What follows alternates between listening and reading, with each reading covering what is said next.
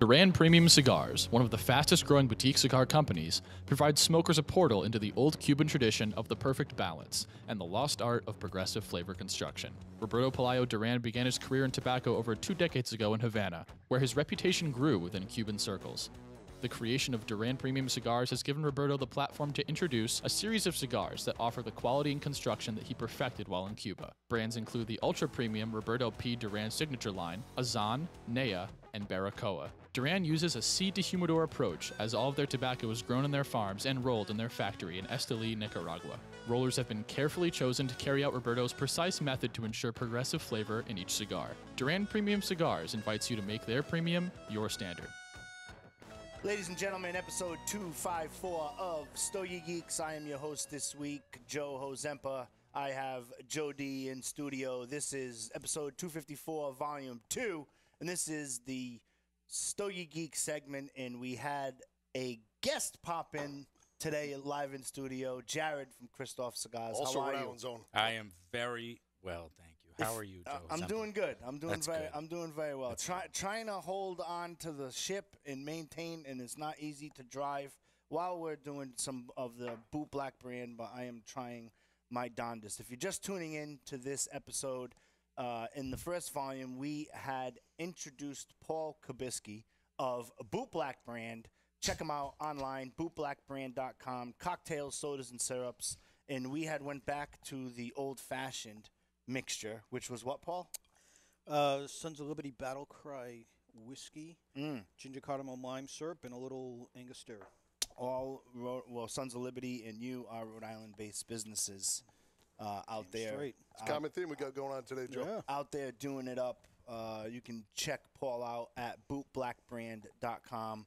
And now, Jarrid from Kristoff. Jarrid, how is everything going in the world of Kristoff? Things are going great. They Thank are? you. Yes. How are things with you? Things with me are even better than that. Yeah? Yeah. Glenn just visited Rhode Island. He was. Yeah. You know, Yeah. I've seen the ads and done that there. How was that event? Good? They were good. I wasn't at them. Okay. I wasn't. How did that work out, right? when your boss flies into town, right? And you weren't there, I guess. I went and saw him for maybe about 15 minutes at the event that was down this. There was another event in Rhode Island, and I went and saw him for about 15 minutes, and then I had like dinner plans, so I left. Okay. And that's Hopefully you mentioned a little bit of sleep on this tour. Yeah, I saw him for like 15 minutes, and then I walked in, I gave him a hug. I'm like, "Oh, Glenn." He's like, "Oh, brother, how are you?" And I'm like, "Oh, good. All right, bye." So he came to Rhode Island, and you had no meetings with him. No. I guess that's a sign of No, John Fozzie, who's our sales rep in New England. Vegas. It's his show, Johnny Vegas, and it's his show, and they're his events and stuff like that. And the last thing you need. I communicated enough with my sales staff. None of them want to hear from me any more than they already do. So I was like, Johnny, it's your show. I trust you. You handle it. And John had 3 or 4 events with Glenn towards the end of last week. So awesome, and they all went excellent. You know, it brings me up to a topic. I want to take time out if we could, and let's talk Is this about paper towels again. No. We're not talking about paper towels. I Jarrid really wants to want talk about paper towels. I don't. You told me to. If you email joe@stogiegeeks.com, I will give you Jarrid's email. You can talk to him about paper towels. Actually, it's Jarrid@kristoff.com, right? Why are you doing that? 2-point. Yes, it's Jarrid@kristoff.com. If you want to talk about cigars, you can email me. I'll do my best to answer them. If you want to talk about paper towels, you can definitely Jarrid@kristoff.com if you have any paper towel related concerns. Let's talk about the transition that you went through. In what? Correct me if I'm wrong. In about 2.5 years, right? There's a joke in there somewhere. Well, no, there is no joke. go ahead. There's no joke. What? You started off as the New England rep for Kristoff. Correct. Right, and then the last time you were on the show, we had spoken about your promotion with Kristoff. Sure. Which now you're vice president of operations for Kristoff Cigars. Of sales. I'm sorry. Vice president of sales for Kristoff. If I was in operations, there would be no Kristoff. It's my guy Ward Hall is like the VP of operations. He's like my partner in crime, and the interesting thing is Ward could do my job. I couldn't do his job. Sure. I mean, I'm like highly expendable in that situation. Sure. But he handles all the operations. Sure, but makes the company great. A lot of us natively here, when I say native, I mean the Rhode Island cigar shop crew, know how Jarrid got into Kristoff Yes. and how Jarrid received your first opportunity to become the New England rep for Kristoff. It's an inspiring story. Yeah, it you know, to be honest with you, it's one of those stories that I look at, and you know, it's almost like, not to turn this into like a holistic show at all, but it's like, you know, you kind of ask the universe of what of where you think you want to be, and you know, it really spoken to you. You know, Yeah. so realistically speaking, you know, for the Stogie Geeks listener who's outside of Rhode Island, and there's a, you know, why do we always have Bellady and why do we always have Jarrid on always so frequency? Because you know, it's very rare in the cigar industry. Let's face it, that we have access to someone within the company at your level, right here in little old Rhode Island. You know, It's rare that usually these guys are actually in state with right, time off. You Right, know? right. Usually, let's just call a spade, let it out there. You know, most of the companies are in Texas, Atlanta, Florida, right? You know, where we have access to people within a cigar company who are at your level. So, realistically speaking, to have close guys like Mike Bellady, to have someone close to you, native Rhode Islander, come there and then tell your story, it's just super convenient. You know what I mean? If our podcast was down in Miami somewhere, this discussion would probably be kind of mute. You know what I'm saying? Because you know, a lot of them are down there. Sure. You know, because every time we interview someone here on the Stogie Geek show, it's usually what? Joke, Texas, Absolutely. Miami, Yep. maybe Vegas sometimes, or Not West bad for Coast. this little state of ours, right? We're Right, doing all right. right. So, you know, so you started off as the New England rep, Mhm. and then you had advanced within the company in a short amount of time. So let's take the opportunity to kind of talk about like the keys of the industry, what you've done differently. What would you have done differently if you were to do it all over again with Kristoff? You know, is there like what are some of the lessons that you have learned throughout the past? What, it's been 3 years? Has it been 3 years? Probably more than that. It's- Yeah. okay. Yeah. Well, Yeah. 5, yeah. I was so I am absolutely not qualified to give anybody the keys to the industry. I mean, you look at some of these guys who have been in the cigar business for 10, 20, 30 years. Like the guy that runs our factory, Rolando Villamil, has been in the cigar business for like, I think literally 50 years, you know? And it's like these guys forget more every day than I've learned in 4 or 5 years as a sales rep on the road. But that being said, I mean, the real thing for me as a sales rep, and which was challenging for me, but especially now that I try to teach my sales reps, is I have 2 rules, you know, for being successful as a sales rep or in any sort of sales function. And one is show up, and the other one is don't be a dick. And if you can successfully achieve showing up and not being a dick, you beat 90% of your competition. The other 10% is the other 10% is being the kind of person your customer wants to do business with, right? Like we were talking about in the previous segment when I was talking to Paul.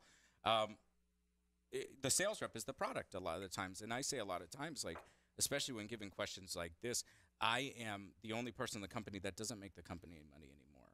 You know, the sales reps generate revenue. I'm their assets. I'm a liability. My only job is supporting them and giving them the resources they need and the reporting and the analysis that they need to succeed. And to be honest with you, you know, to put it in perspective, a lot of that stuff comes from operations, you know, the reporting and stuff like that. Really, I'm there to travel with them, to work with them, to help workshop with them opportunities in their selling style, opportunities when interacting with customers, and just really following up and making sure that they have the resources they need to succeed. So we've been blessed, you know, this year we're on track for another double-digit growth year. Previous couple of years was the same way. We're really, really blessed to have a good sales team that really supports their customers, cares about their customers, because you know, the only thing my dad always taught me this: the only thing you can't teach is give a shit. You know, and we're fortunate to have a sales team that gives a shit. You know, so I have 8 sales reps, and I only have to make one good decision one time, and that's hiring. And then once you do that, your job gets really easy. So, Yes. like I said, I told you in the beginning, I don't have anything to talk about. If you had one of my sales reps on, it would be much more interesting. But I really have no new information for you, Hozempa. Sorry, I showed up for the free drinks. That's it. Jarrid caught wind that we were having Paul from Boot Black Brand, and then Jarrid showed up with some bag of peanuts and said, "Can you serve me a drink?" And And Yeah, and they give me a headphone thing. and we gave you a headphone and said, "Great, you're coming." Yeah, no, it all worked out pretty swimmingly. Try to for muck him my like afternoon. Kristoff Sumatra Lancero. which Yeah, is, you know Joe D's always got a theme. We had a hockey guy on. You know, Joe D's got the theme. He's all good. He does his Works. thing. How is that, Works. Kristoff, Joe? it's always phenomenal. Did you leave the quesado, or you didn't get A little bit to of that age. yet? I'm going to revisit later. Yeah, I had to put it down in favor of Kristoff, though. yeah, Sumatra Lancero, all day. Yep. yeah. Well, you know, I Joe- love that. I love that cigar. And you know, Glenn, that's Glenn's favorite blend. Glenn Cape's the owner of Kristoff, in case anybody doesn't know him. He most stuff takes, you know, it can take, you know, 30, 40 samples or more. It could take years. Some companies you hear, oh, it took me years to blend this cigar. It's like, oh shit, you should have probably stayed longer, you know, in the Dominican Republic. But it's like, but Glenn went down there and he smoked like 3 samples, got to that, and he was like, he blended that in like an afternoon. He's like, I don't even care if we don't sell one of them. I'll smoke every single one that we manufacture, you know, and it just, that blend became a super big success for us. Either way, it's a win. I've mounted a little stockpile of Kristoff now the last couple of years, and getting into them, revisiting some of the smokes a couple of years after the fact, and aging very, very well. Yeah. Yep. I've been digging those 685 Windlawns. I'm not gonna lie. I've been. Those are hard to find. I know, and you enjoy it at the end. I guess You know I can something. get You guys some. know a guy? Yeah. I know a I know guy. I can get Alright. some. You know, you can get them on cigarshed.com if you're Jeez. available Shameless. available on 5-packs. I'm You know, starting to get nauseous. Ship directly to your door. You know, I'm just saying. What don't know. you guys sell? Do you guys sell paper towels? No, but, we have some paper towels over here. We have some. I actually wait. I got some. I got a roll here. Oh, good. Buck a sheet. Buck a sheet. Buck a sheet. Buck a sheet. You want me to Buck a email you a buck a square, or are you Please. just gonna sweat? Yeah. You know, what were your keys to success? Because there were 2 of them. Give a shit factor. You gotta No, say that. one That's of them number was 3. show up, and one of them was give a shit. No, the other one was don't be a dick. Yeah, don't be a. Okay, the second one. Do you know how many cigar reps do not follow the second one? I'm not naming names. But there are so many. I cannot believe what drives me nuts as. Because you used to work at a shop. I used to. Well, first of all, You resume. owned a shop. Resume. I owned a shop in the Providence Yeah. Metro. Then I worked at a shop. I have keys to 2 shops, but don't work at any of them and don't know how to use the point of purchase of them, which is weird. Yeah, right. It is very weird, right? But you Do know, they know you have those keys? oh yeah, Now they do. yeah, Now yeah, they do. yeah, That yeah. was my No, they, follow-up. That was my they, you know, and you know, and which nothing drives me more nuts as a cigar enthusiast. I love the culture. I love the lifestyle. I love the camaraderie that we have with our 40 change cigar shops here in Rhode Island, which is a little bit too much. You know, I think the magic number should be 28.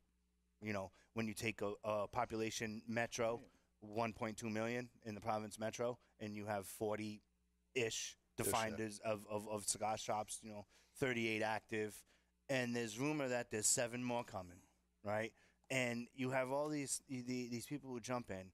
Now, from your perspective, you know, you would look at it as, okay, great, it's another door that we can, another prospect. It's not like you're banging on door to door selling the product, obviously. Right.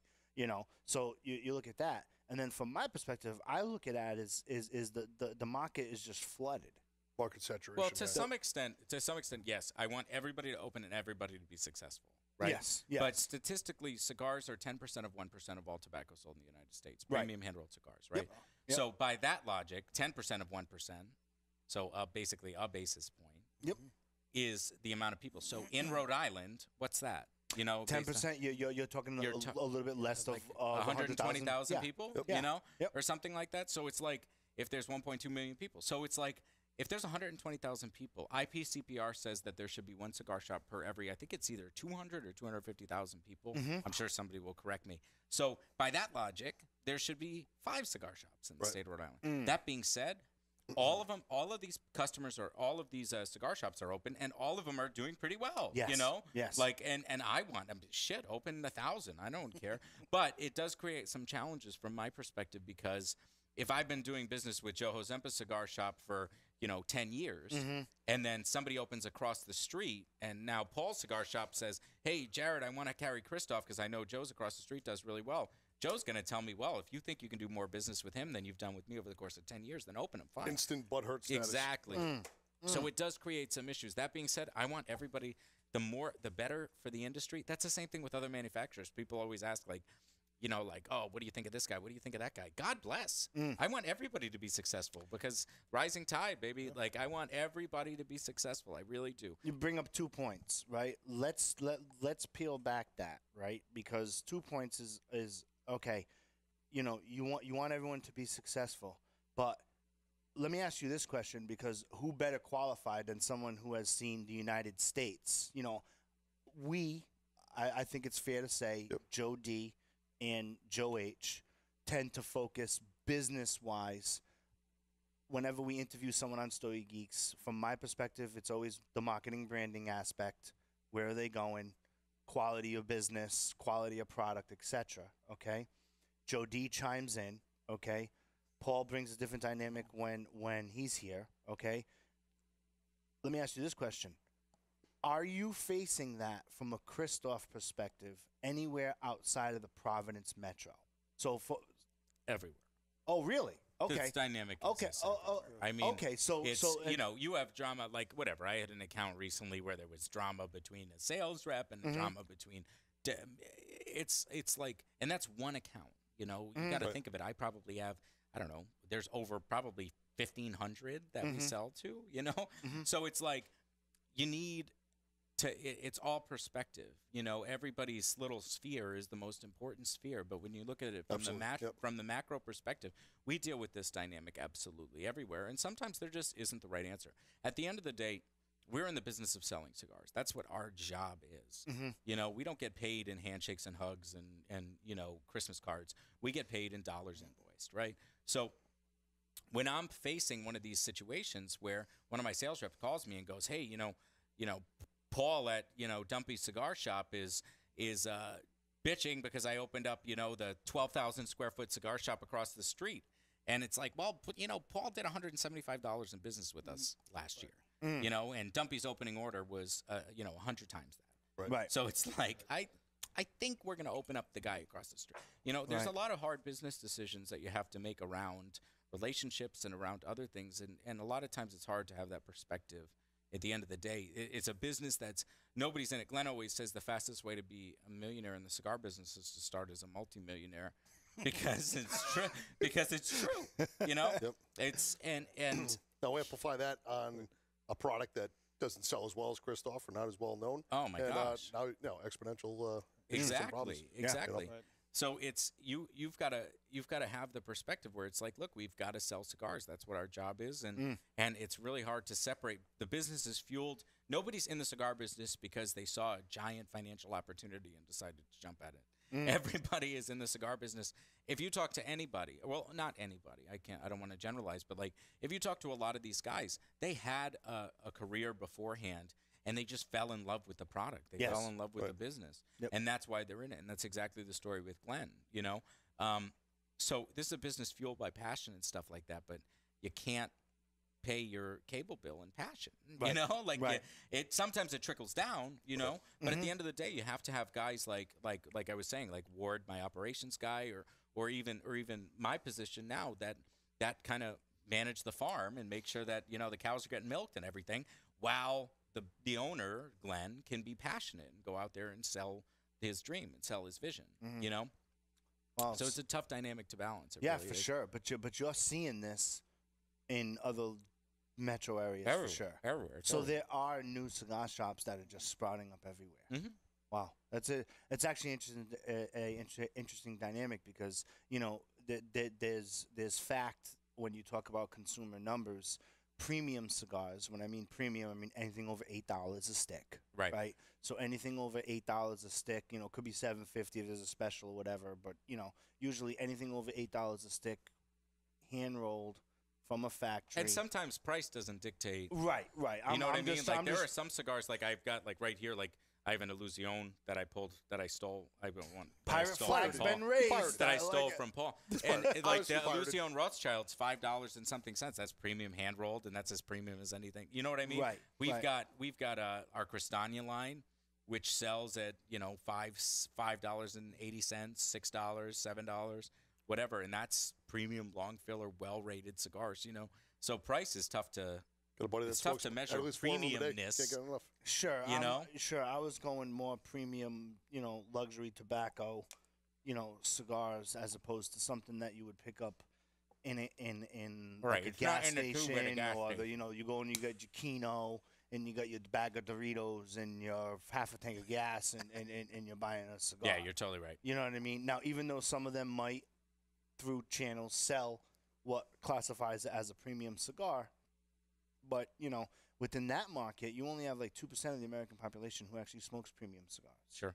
And when you cascade those numbers down, like you said, in a Providence metro or any 1.2 million, there should be 5 if you do the math.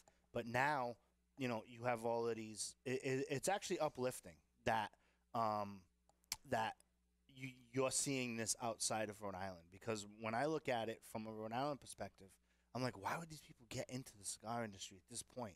There's already 30-something Right. people. What are they seeing that There's we're already not seeing? 30-something people. There are some cigars shops in our metro that are established for holding X brand, et cetera, et cetera. There's some that are better hangouts than others. There's some that do a little bit better marketing than others. They go to the different lounges for the atmosphere. I get that, different people. But, you have your smaller shops, and then you have your shops that have developed, okay, well, now we're going to start getting a liquor license and sell spirits, as opposed to maybe do a underground BYOB type atmosphere and stuff like that. So I assumed, and thank you for the refresher, that that it was like a Rhode Island thing. But it's actually encouraging now from a Stogie Geeks perspective. It's actually encouraging that from a business perspective, it's everywhere, according to Jarrid, who's all over the United States. We'll get back to the previous point. It's not just the big boys. That passion and love for cigars. People want to get into it. Have the hobby shop kind of boys club status. There's always going to be a variety of shops, and you have, certainly, consumer has those options. Want to go for the premium lounges with all encompassing everything under the sun, or just kind of boys club or whatever, and kick back and you have your sticks, and that's it. And that's good too. Maybe sustainability wise might not be the best, because as far as dollars and cents, but everyone's situation is different. So Yeah, it depends on what your goals are, right? Right. If I retired tomorrow, I would what would I do? I would want to hang out in a cigar shop. And if I've got a little bit of money and I want to figure it out, then I'd buy myself a cigar shop. And you know what? If I pay my rent every month and get to smoke for free, that might be worth it to me. Sure. You know what I mean? Yep. So it depends on what your goal are. And you look at a state like Rhode Island, you're like, well, shit, there's like 30, 40 cigar shops. How are these guys all making money? Maybe they don't care. Right.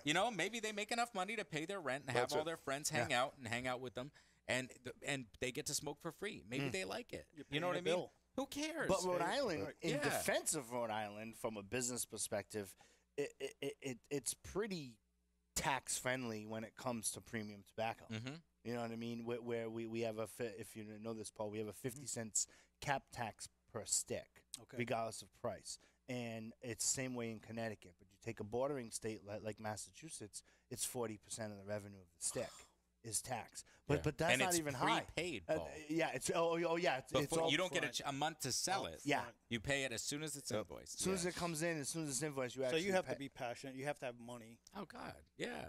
This To is even not start. this is Yeah, not a business that you can just trip into. Yeah. Which it's makes deliberate. the numbers crazy. Oh yeah. When Oh, you're saying one thing, but you're contradicting with the number of companies that are cigar shops. Right. which And is why you see which that's- goes back to what's a comfortable life, right? Right. Or what makes you happy. Right. What makes you Yeah. happy? that You certain know? influx of shops in one area versus another. You got to factor Right. all that in. Yeah. Right. And Yeah. if that customer wants to pay $1,000 a month in rent at a minimum Sure. to sit there and smoke cigars by himself and Right. watch Lifetime And he can or the MLB cover the network, bill. Some originals. go for it. right. Go for it. Who cares? It's not my prerogative to Right. tell you how to do business. It's my prerogative to sell you brown weeds in Just- a tube.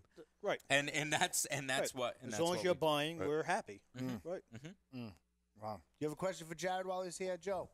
I know you do.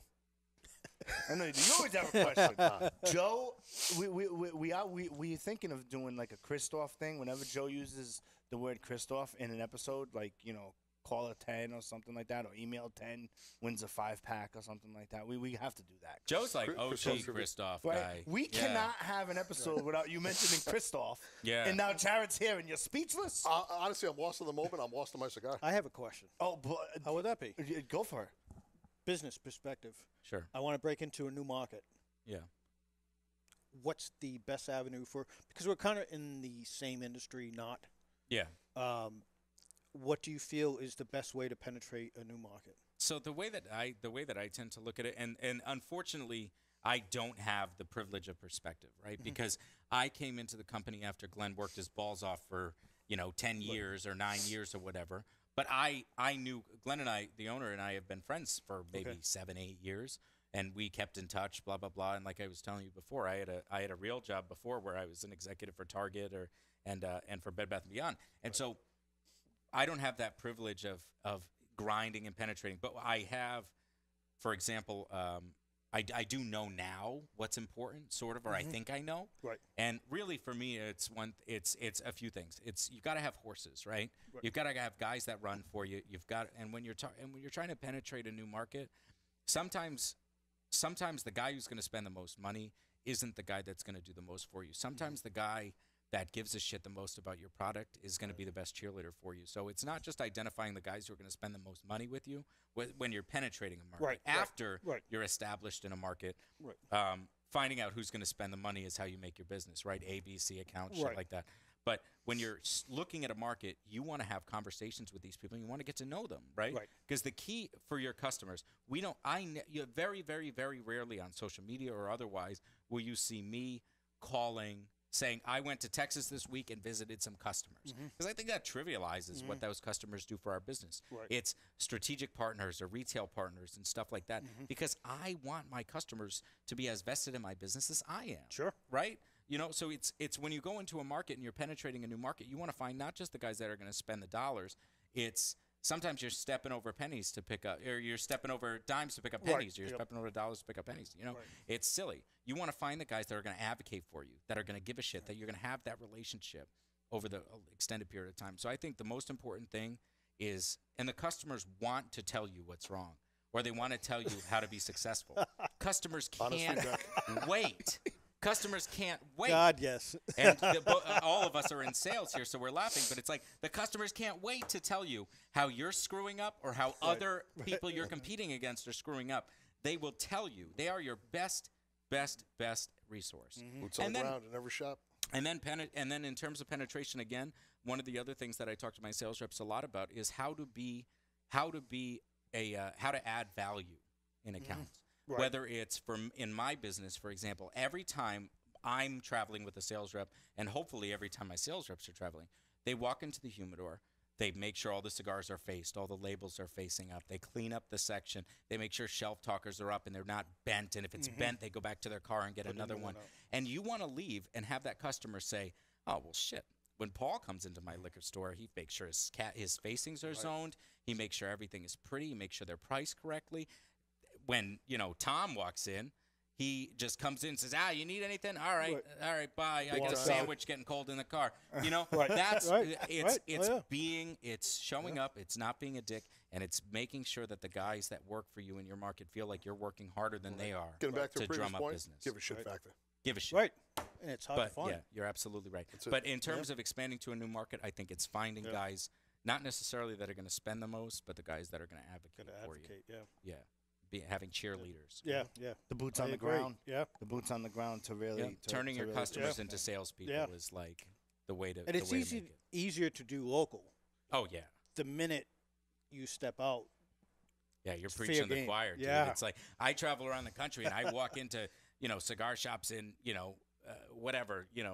West Virginia.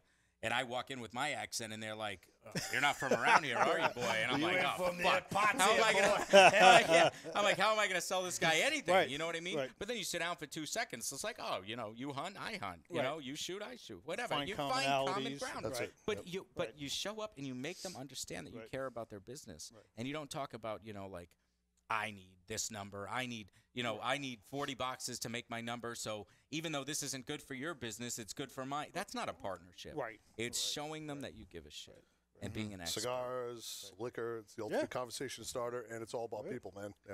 And they that's want to where it do begins. business. They want to do business. I'm selling cigars, right? If I show up and I'm not a dickhead, customers want, you know what? I'm going to find a reason to say yes to this guy because he's not an asshole. And I've seen 8 other assholes today. Right. Easily relatable. Yeah. Exactly. You know, it's kind of funny because when other reps walk into a shop, I just kind of observe, and it's amazing how some of them really have an agenda. Is unbelievable. is the in spite of my relentless incompetence. No, it's like is the owner here? No, okay, I'll be back. It's like, really? Like, you're not gonna sit down? Like, you're not gonna sit down? Like, sit down with the customers. And I know with the FDA rules and all of that, you can't pass out samples anymore. And I get that. You can only pass out samples to the actual cigar employees there, and I get that. But you don't want to sit down and say, hey, man, what are you smoking? Hey, man. Now, I've noticed that you've done that. I could go through a whole list of people in the Province Metro who do, but I can also go through a whole list of people in the Province Metro who don't. You know what I mean? And they never ask, like, what are you smoking? Or they only speak to the owner, and then they do their business. Say they write 5, 6, 10 boxes or whatever, and they leave. And then now the customers who are always going to tell the owner what they did wrong, they're like, who's that guy? Oh, that's so-and-so from the cigar company. I have actually seen customers say, I'll never buy that cigar because he never introduced himself. Absolutely. Like, they would it never, happens all the If time. I can interject, No, please do. That is what propelled me to get into the business. I saw. That's why this is a long table instead of a round table. I saw what didn't work, what I didn't want to do, and I personally saw this guy absolutely crushing it and putting in that quality TLC day in, day out, workhorse factor, and I said, that is the model that I wanted to model myself after. Yeah. There's because it's certainly both ends of the spectrum, and it's unfortunate. Unfortunate for the customers that they get that other side. Yeah, but more often than not, they get that other side. But you know something? From my perspective, I'm going to visit a cigar shop if I'm still around here on this planet. I'll be there six months from now, right? Or a year from now. And my point is 6 months from now, that rep is gone. Like, how many of them have a quicker turnover? Oh, yeah. Because I'm like, oh, that guy's not going to cut it. The guy's just like, the guy walks in and like totally dismisses people. And I get it. Maybe you're on the road. People like you might say, okay, to your sales reps, you have 8 places to stop today in that region or whatever. I get it. There is a time crunch, and sometimes you're going to spend longer than others. But some of those shops need the TLC For sure. Sure. Because and then the more that they educate, this is where I think the gap is too. And please correct me if I'm wrong.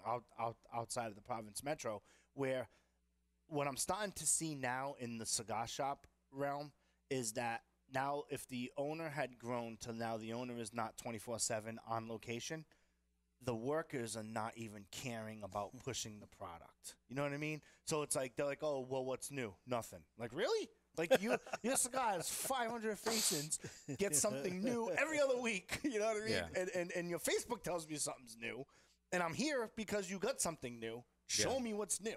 You know what I mean? Because someone like me, being a co-host of Stogie Geeks, like Joe D, we have to review sticks. We want to try to get into the new. A little enthusiasm goes a long way. And it's amazing how it's just like, yeah, well, whatever. Or they don't even know. That's one thing that bothers me too, is that they're hiring more of, say, a cocktail waiter or waitress, and they're not hiring, I don't want to say a tobacconist, but they're not hiring someone who remotely even cares about the product. Sure. You know what I mean? And it's hard. Yeah. How do you, if I own, like Havana, for example, right? And I'm going to pay somebody to effectively ring people out. Right. For buying cigars.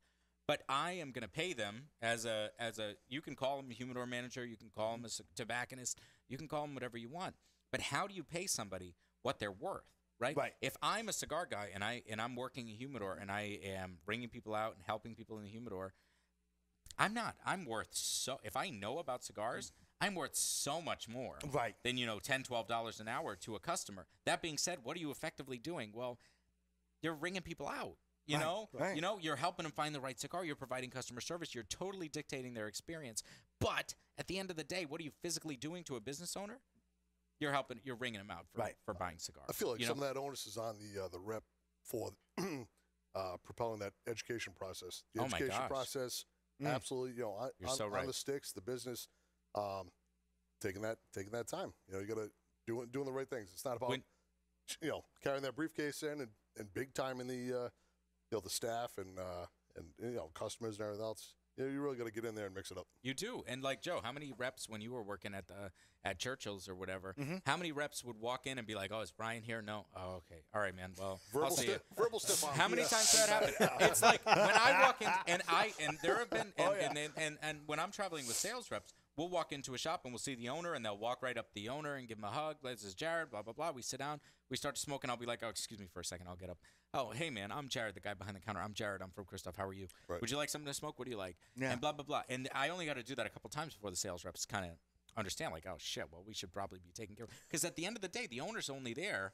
Some owners are there every day. Yeah, and but they're the others. principal. But if the business grows, which is the goal of it, You've got of 3 or it's a 4 people business, that work there. They're the ones that are selling the product. The keeper of the And humidor. if you're the only guy that goes in there and talks to them and gives them a couple anecdotes or a couple product stories or whatever, they're going to feel like an expert. They can't wait to sell your cigar because they're going to be like, "Oh, did you know that this 685 Woodlawn was named after the owner of Glenn Case's childhood address?"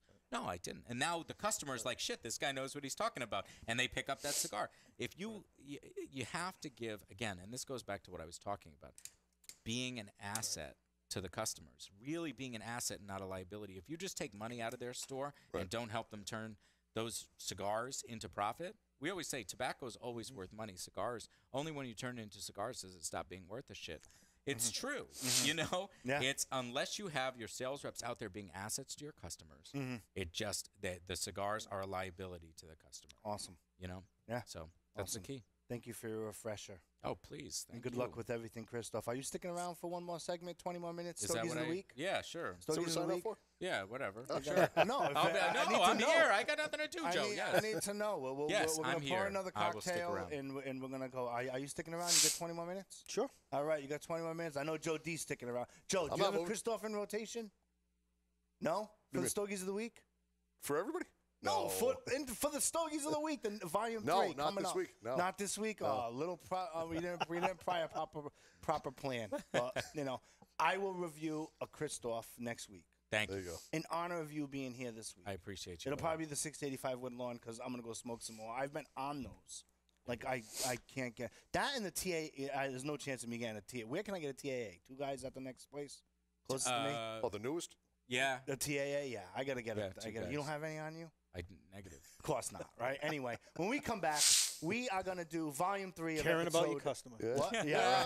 Right. Full Well, circle. There you go. Give it to him. When we come back, we are gonna do Stogies of the Week. Stay here.